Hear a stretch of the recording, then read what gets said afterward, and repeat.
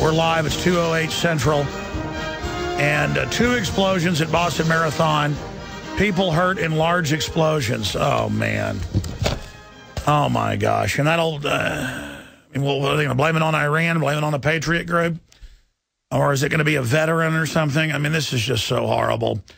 Again, I hope nobody's really been hurt bad, and I also hope it's a gas main or something like that. Because they will, again, they're going to turn all public events. First, it's have checkpoints at the airport, then it's the mall, then it's the sports stadium, then it's the hotel, then it's the highway, then it's the bus station. This is already in Austin. Then it's Army at the Kite Festival. Then it's, any event has to have, troops at it. Drudge now running the headline, explosions at Boston Marathon. And it goes, multiple people injured, at least a dozen injured after explosion. Man, I hope this isn't a false flag or a real terror attack, Richard. Even if it's innocent, they will use it because everyone's focused on it now. And people can be controlled when they're all on the same emotion at the same time. The government's been studying this since, World War I. Let's fade this up. There's a whole CNN? process underway right now, but the reality of the situation is it is almost impossible to protect an event, especially one that is over a protracted space as a marathon is. And, I hate to say it, but these are the times that we live in. Richard, that's what they're saying on CNN. So they're already basically saying it's a terror attack. Oh, my goodness. No, we're helpless is what he's saying. I know this. They got TSA ready to roll out nationwide. They're already doing it, but they've been, I've talked to insiders. They're going to be everywhere now, just federal checkpoints. When he said, unfortunately, these are the times we live in. So then when we see soldiers at our kids' Little League game, we see soldiers, everywhere, we're supposed to feel safe. But again, the explosion, the main one there at the Marathon Sports, and then you can hear after that, Paula, it's just absolutely heartbreaking to see this. It's been a year since the bomb attack at the Boston Marathon. INFOWARS was pointing out the inconsistencies in the story from the very beginning. Was there any prior knowledge, Joe? Because according to BostonGlobe.com, they said they were doing drills this morning for the same exact thing that happened, according to BostonGlobe.com. Now, was you guys given any warning ahead of time of this taking place? As I said earlier, there was no specific intelligence. Oh, sir, why were loudspeakers telling people in the audience to be calm moments before the bomb went off? Is this another false flag stage attack to take our civil liberties and put more Homeland Security sticking their hands down on the pants on the streets? No. And it wasn't just the Boston Globe who reported the drills. There was dogs with their handlers going around sniffing for explosives, and we were told on a loud announcement that we shouldn't be concerned. This was just a drill. So maybe it was just a drill. But I've just never seen a drill like that. The most show of force that a track coach has seen in a lifetime of marathons. This brings up questions of prior knowledge. And on the subject of prior knowledge, we found out that the CIA, FBI, and DHS knew of Tamerlan Tsarnaev before the bombing. Reports show that the older Tsarnaev had previously attended a workshop sponsored by the CIA. The word is also out that the FBI and Department of Homeland Security had been tipped to Tamerlan's visit to a radical mosque in Dagestan, a neighbor of Chechnya. The FBI felt that this was of little consequence and didn't consider him a threat. Also, the suspect's uncle Ruslan, who quickly distanced himself from his nephews, worked for USAID. As the article points out, the U.S. Agency for International Development is an agency used by the U.S. government to operate humanitarian NGOs instrumental in running color revolutions in former Soviet states. And he just so happened to be the relative of choice for state-run media. I understand that there must be several criminals and other people on U.S. databanks, especially with the DHS putting toddlers on the no-fly list. But if you have a suspect who the Russian government warned you about, attended CIA-backed workshops that the DHS was briefed on, and the FBI interviewed, why does the FBI need public assistance identifying the suspect?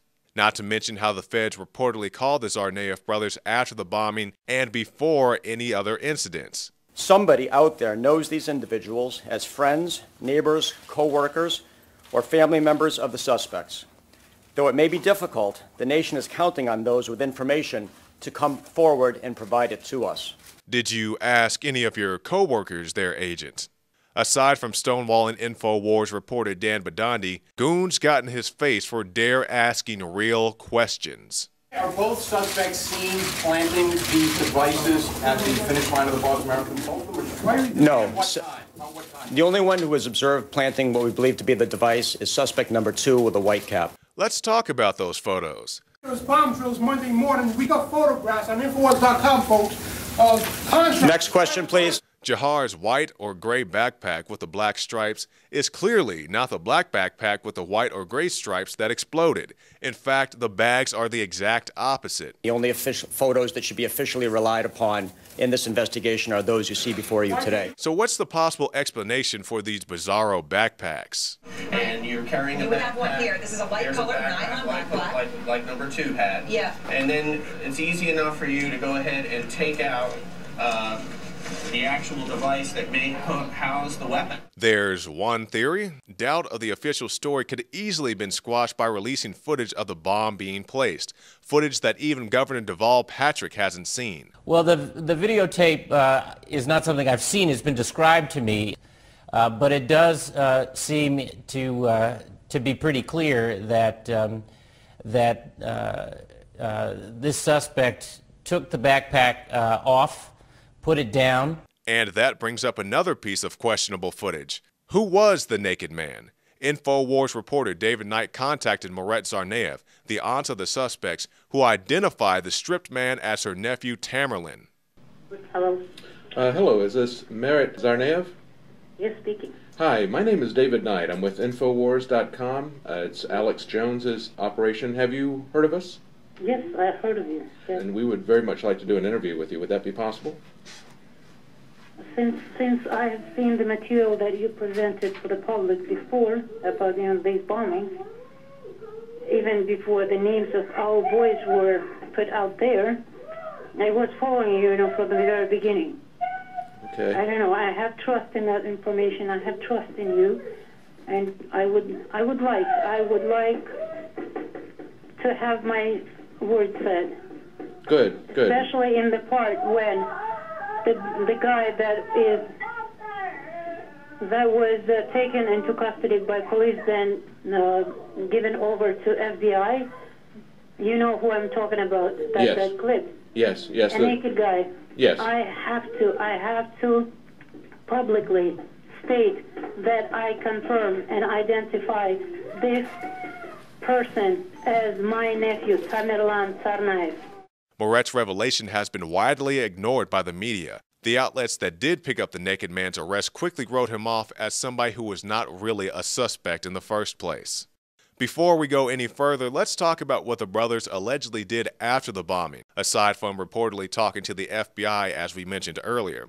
The story goes that the two had a seemingly normal life. Jahar went back to school, but after being named suspects, the brothers went on the run and allegedly killed an MIT officer to get his gun, thus the story goes. To date, there is no DNA evidence or public photographic evidence that the brothers actually killed the officer in his patrol car. And just like with the placing of the bomb, the authorities want you to believe in footage that they refuse to show you. So where did this story come from? It's a theory that the brothers wanted a gun and targeted someone who would have one. But whoever killed Officer Collier didn't bother to take his weapon. Now let me be very clear, this is in no way to tarnish the image of the slain officer. All due respect to him and his family. I'm simply pointing out how hearsay surrounding his death is now considered gospel. But what about the carjacking victim? Didn't the brothers confess to him? Well, there are conflicting narratives concerning that too. Briefly, the carjacking victim known as Danny reported a movie-like escape from the Zarnaev brothers. But before he got away,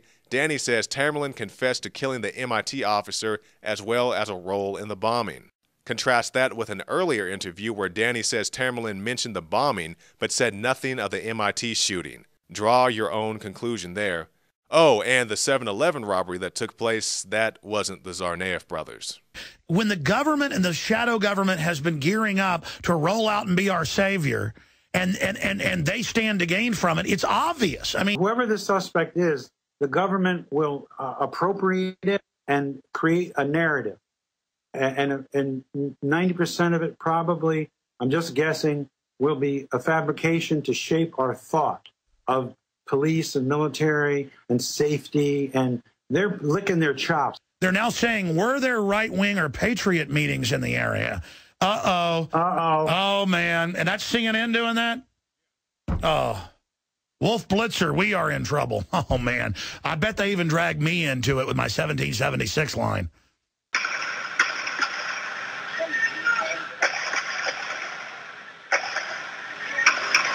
That was footage from the, quote, shootout between the Tsarnaev brothers and the police. This is one of the most contradictory moments following the bombing, with various witnesses contesting whether or not the suspects tossed bombs at the police, whether or not an officer was injured by friendly fire, and whether or not Jahar ran over Tamerlan. If the naked man is Tamerlan Tsarnaev, as his aunt claims, then the official story has much to explain as to how a bullet-wounded man was struck by a car and appears virtually uninjured. Regardless of what happened, after the confrontation with the police, Jahar is able to go and hide himself in a boat, and Tamerlan is taken into custody, according to his aunt. The police state rolled into Watertown with a vengeance, intimidating media, forcing people out of their homes at gunpoint. Door-to-door armed searches without warrant. Police don't need warrants if property owners welcome them into their homes. Families thrown out of their homes at gunpoint to be searched without probable cause. No guns were pointed at any families. Let's watch that clip again, covered by footage of what actually happened. Door-to-door armed searches without warrant. Police don't need warrants if property owners welcome them into their homes. Families thrown out of their homes at gunpoint to be searched without probable cause. No guns were pointed at any families. But as you saw with your own eyes, people were forced out of their homes and had guns pointed at them. In the end, it was a homeowner who called the police to report suspicious activity in his boat. Police responded, fired multiple rounds into the boat, and I'm sure were shocked when Jahar was able to climb out of the boat under his own power. He is bloodied, but doesn't yet seem to have the wound in his mouth that would be reported later. If he indeed shot himself through the mouth, I doubt he'd be this mobile, and it's a pretty safe bet that he'd be suffering much heavier blood loss. Jahar is currently in custody awaiting trial. His brother Tamerlan is now deceased. But even with one suspect dead and another in jail, the story didn't end there. An acquaintance of Tamerlan was killed during an FBI interrogation. The FBI's story changed multiple times as to how their agent felt his life was in danger. Whether it was Todashev's martial arts skills or a potential weapon in his hands, the FBI agent shot Todashev execution style, according to Todashev's father. INFOWARS talked to Todashev's widow about the killing. That night I was actually in Atlanta, Georgia. I was about 7 hours away from there. I was at work when it happened. And this is not what exactly he said. He felt strange about it. This is not the first interview that was coming over, and they told him this is going to be his last interview. The agents from Boston, they come in to speak with him, and he said, "You guys, I'm just tired of coming to your office. If you want to speak with me, you can come to my house." And he said that if anything happens to me, just say don't be quiet. Just say what happened to me if anything happens. He wasn't scared. If he would, he probably would not even speak with them in the first place. But since he even invited them to our home, that means he wasn't scared of them. And they have interviewed him. He would not respond his cell phone or anything. And they have his friend waiting him outside, but suddenly they let him go after 4 hours. And some of the agents were still with Ibrahim. And as right now, they've been pulling so many statements that he was armed and he was unarmed, and that he was his body was a weapon since he's an MMA fighter. But he just had his knee surgery back in March. So he wasn't able to move pretty quick, pretty fast, or do anything. And after already all that happened, when we was able to enter the house, he had 7 shots. One was in the back of the head, and it has nothing to do with him start attacking them as they said. They're coming with the knife, with the blade, with the broom.